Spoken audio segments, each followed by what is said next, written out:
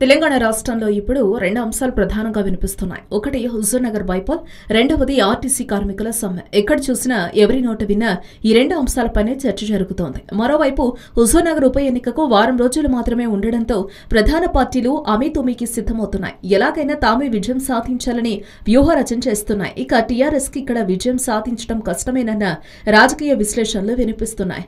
ఇదే సమయంలో ఆర్టీసీ కార్మికులు సమ్మెకు దిగడం, వారి డిమాండ్లు నెరవేర్చడానికి కేసీఆర్ మీరా అనడంతో ప్రభుత్వంపై కార్మికుల్లో వ్యతిరేకత పెరిగింది. సమ్మె విరమించుకోవాలని ప్రభుత్వం చెప్పినా కార్మికులు మాత్రం వెనక్కి తగ్గడం లేదు.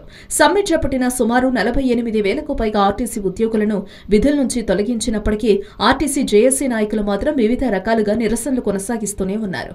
ఒకే రోజు ఇద్దరు కార్మికులు ఆత్మహత్య చేసుకోవడం వీరి సమ్మెకు ఆజ్యం పోసినట్లయింది.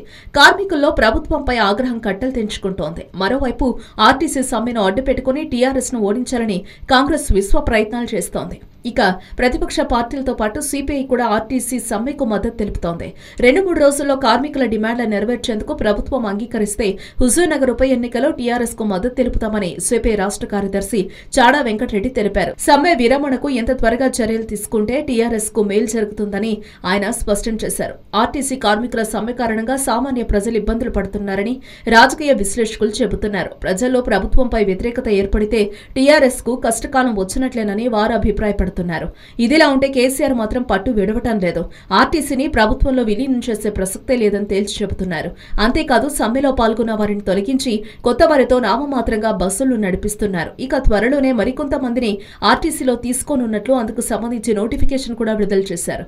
సిపిఐ మద్దతును టీఆర్ఎస్ కోల్పోతే కొన్ని వందల ఓట్లను కోల్పోయినట్లేనని రాజకీయ పెద్దలు అభిప్రాయపడుతున్నారు. 2 రోజుల్లో కార్మికులకు అనుకూలంగా నిర్ణయం తీసుకుంటే సిపిఐ మద్దతు తెలిపే అవకాశం ఉందని అంటున్నారు. మరి కేసీఆర్ ఎలాంటి నిర్ణయం తీసుకోనున్నారు అనేది చూడాలి.